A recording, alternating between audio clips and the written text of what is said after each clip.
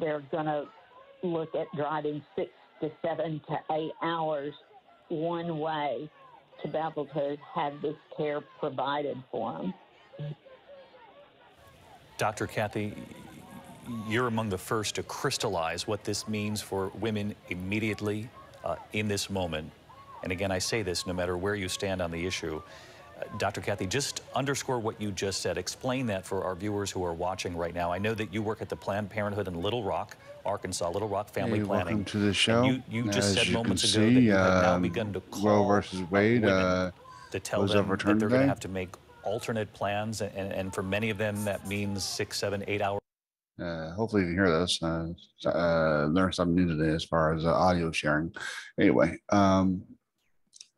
Nancy Pelosi was just on spouting off about how the Congress is going to fight. Since they've had the majority to codify Roe v. Wade, they didn't do it. Both parties literally use every means and every issue as a campaign issue. I was talking about them going to use this as a campaign issue about a month or so ago when the leak first happened. In fact, at that time, I was saying that since it was leaked, they're going to make it a campaign issue, and that's exactly what's going on right now. So now I can't tell you how to vote. I can't tell you who to vote for. What I can do is say, why would you want to vote for parties that use a political gamesmanship? They should be running on actual issues that they have achieved, not causing issues to be ran on like this one. They didn't have to run on Roe v. Wade. They could have easily, well, not so easily, with people like Joe Manchin and Kirsten Sinema and other people like that, but Chuck Schumer had the power to take those who would have not voted to codify it and taken them off whatever committee assignments they had, and put the ones who would have done the right thing and allowed a woman to have a right to choose.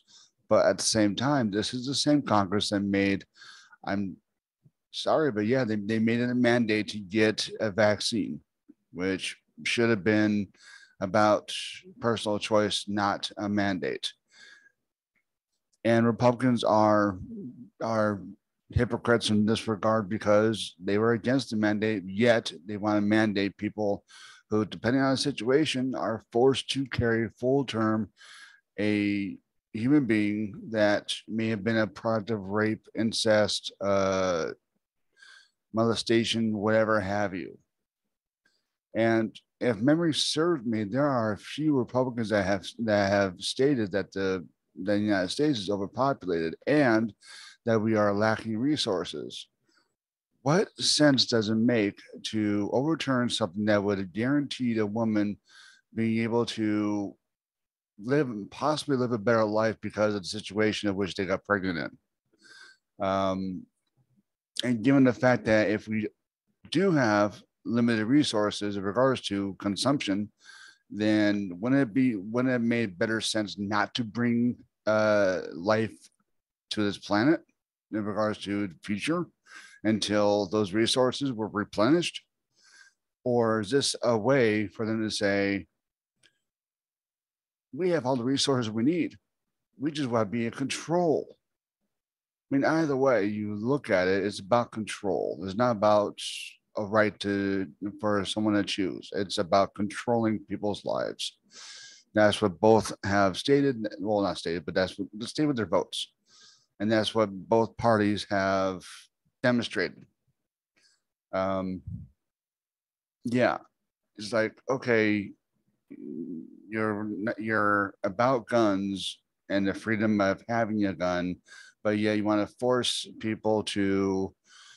women to have kids they may not want to have had in the first place. Again, situational, but still that allows for all the red states, including Ohio, who apparently has a bill in wait that's been waiting for something like this. I forget what the bill's called, but it's yeah. Anyway, just back to the news thing here. Again, I hope you guys can hear this. I'll be double checking. Immediately when it comes to a woman's right to make this decision on her own. The former First Lady Michelle Obama issuing a statement moments ago, I am heartbroken today. I am heartbroken for people around this country who just lost the fundamental right to make informed decisions about their own bodies. Again, reaction from both sides of the aisle, from former President Obama, the former First Lady, House Speaker Nancy Pelosi moments ago, and then on the other side, former Vice President Mike Pence, who of course ran on this along with former President Trump, who said if elected that they would appoint justices who would overturn Roe versus Wade. You can never predict how many justices a certain president will have an opportunity to appoint to the court. In this case, it was 3, and it changed the makeup of the court significantly, and we are here today. I want to bring in Rachel Scott, who we showed you some time ago down in front of the court. And Rachel, we have seen in these live pictures that the crowd has only grown, and I presume there are people there on both sides of this issue. Both sides of the issue, David, and the crowd is truly growing by the minute. This is sending a seismic jolt throughout the country, and we are seeing that play out here right in front of the Supreme Court. Because the moment that this decision came out, it was read out here on this loudspeaker, and you had this polarized divide represented. Where on one side you had cheers, applause, tears of joy. On the other, you had immense frustration. I want to give you a look at what we are seeing behind us right now. On one side here, you have people saying Roe is illegitimate. You say this decision is wrong. On the other side, you have people celebrating this. We've also seen the police presence start to grow as well. You can see the lines of officers surrounding this fencing right out here outside of the Supreme Court. This fencing up around the Supreme Court has been up since that draft was leaked. It started and created this immense response out here. We have seen people gather here outside of the Supreme Court every single decision day waiting for this to happen. Advocates say that although this is a seismic shift, that the ground has been shaking for so long. Because, David, as you have mentioned, 13 states have these so-called trigger bans where abortion would immediately be severely rejected or banned altogether, David. Mike, Rachel Scott live at the Supreme Court here this morning. Rachel, I really appreciate you reporting in and reflecting the scene there on the ground. The crowd growing with Rachel standing by down there, and we'll go back to her should we need to momentarily. Again, the reaction coming in, both sides of this issue. Many believe this is a victory 50 years in the making in this country. We heard from Carol Tobias, the president of the National Right to Life Committee, who told me she's ecstatic that this was some time in the making. We asked her about the polling in this country that shows the majority of Americans believe this is a woman's right. She said that should be determined at the state level. And that's what many on that side of the argument continue to say here this morning, that what the Supreme Court did was to give this back to the states, which is what they have been fighting for all along. On the flip side, we're hearing from former Secretary of State Hillary Clinton moments ago saying most Americans believe the decision to have a child is one of the most sacred decisions there is, and that such decisions should remain between patients and their doctors. Mrs. Clinton says today's Supreme Court opinion will live in infamy as a step backward for women's rights and for human rights here in the U.S. Which takes me back to Cecilia Vega, our chief White House correspondent. Cecilia, you covered Hillary Clinton's campaign going into 2016. This obviously was a major issue on both sides of that campaign. And when we think about recent history in this country, it just shows you an election can then determine, obviously, who gets appointed to the court and can have swift and major impacts on the direction one way or another in this country. I think, David, what we are looking at right now on that screen of what is happening outside of the Supreme Court is the legacy of Donald Trump. This very much is about what Donald Trump did, and it's not just on the Supreme Court in terms of who he appointed. He has appointed a record number of federal judges on federal courts around the country as well. And look, I want to point out we're over an hour since this decision has been made, and we have still yet to hear from President Biden or anyone at the top levels of his administration. We're waiting to find out if, in fact, he will address the nation on this country. Certainly, progressives around the country, not just in Washington, are now looking to him and to his administration as the face for what happens next. He will be the one to push this fight for abortion rights as we head into the midterms in a few months. The Democrats, when you talk to them in the lead up to this, having read this leaked draft opinion, had very much said that the issue of abortion would be a galvanizing one for the midterms. Certainly, that is expected to happen now. And we talk about the politics of this, but we have to remember the polling on abortion has been consistent for decades in our country by a majority of voters, a 2-to-1 or more. Yeah, consistent on voters. Doesn't mean the party's been consistent on any of that. They're looking for Biden for leadership. If memory serving, there, I just recently saw a picture of him holding a cue card with directions for how to get out of the room. I'm not saying that he's an idiot. I'm just saying that he's basically a puppet. He's just there to be the front as far as this country goes. I don't think this country actually has a leader, at least not a competent one, and not one for the people.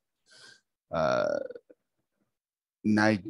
I can't say there's any parties out there that are not what would be considered a green, not green party, considered a positionable fucking third party, because we do not have any country or any state that has a strong enough third party and has a ballot block that, other than maybe the Green Party, but the Green Party has been shown, to me anyway, that they're just a Democratic ripoff. They have shown that they're willing to go with the Democratic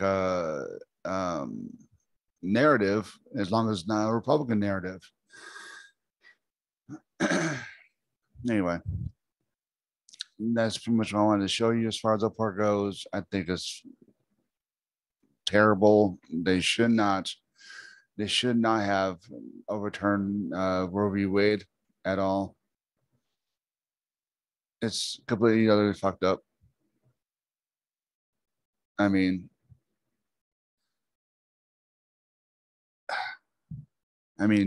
I don't know what else to really say about that, because I knew from the very fucking beginning that Dems were going to use this as a campaign issue because they were losing their ass off at everything else.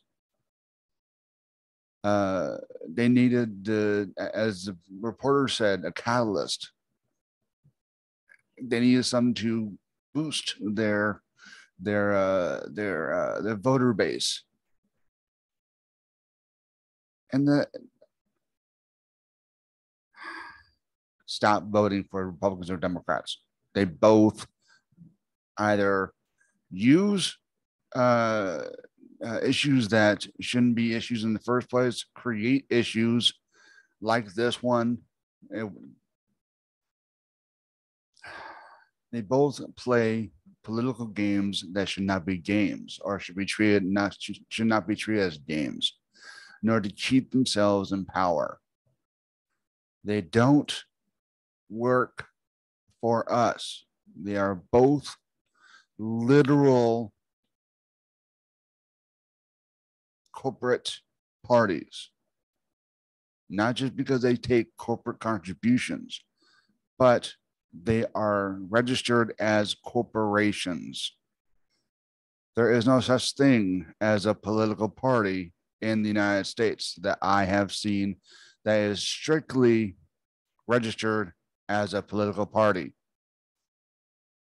Now, I don't know if that's not how it happens. What I do know is I'm vehemently against corporate anything in regards to politics. I'm against taking down the wall between church and state. I hate the fact that HUD has allowed itself to be taken over in a way by religious fanatics in regards to housing. Like the one I'm in right now, which I should not, on a personal note, I should not be looking at advertisements for church or advertisements for sermons or advertisements for God or Jesus or anything of that nature. I should not be seeing that in the place that I live at.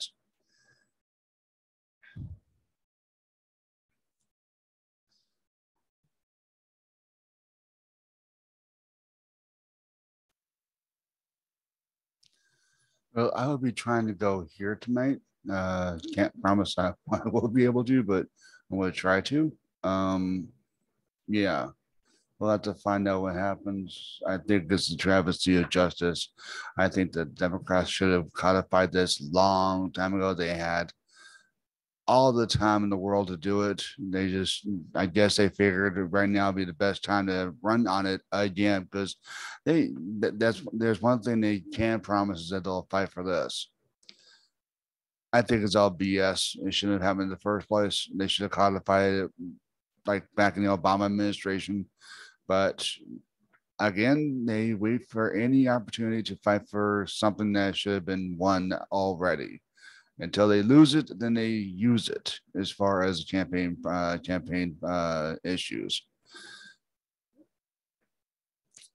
One of the things that Real Progressives and MMT is trying to get people to understand that we can fund just through spending and it has nothing to do with inflation. Inflation is based on natural resources that you may have. I mean, right now we have inflation because of the lack of supply chain, because we don't have one here in the home. Like most of our shit that we get is from overseas. But anyway, so one of the things that MMT can address is poverty, hunger, homelessness, climate and energy issues, universal health care, free college and trade schools, a federal job guarantee, paid family and medical leave, and student debt relief. Those are just a few things that MMT can actually help with in regards to helping people see policies, end policies, stuff of that nature. MMT is not a policy, it's a way of looking at how policies should be done. Anyway, that's what I got for a moment. If you're in Ohio and you're for the rights for abortion, then join tonight, 6 p.m. Ohio State House. Again, I will do my best to be there tonight. The prior approval, but anyway, I'd say have a good day, but it's not a very good day in regards to women's rights. But either way, peace out for now.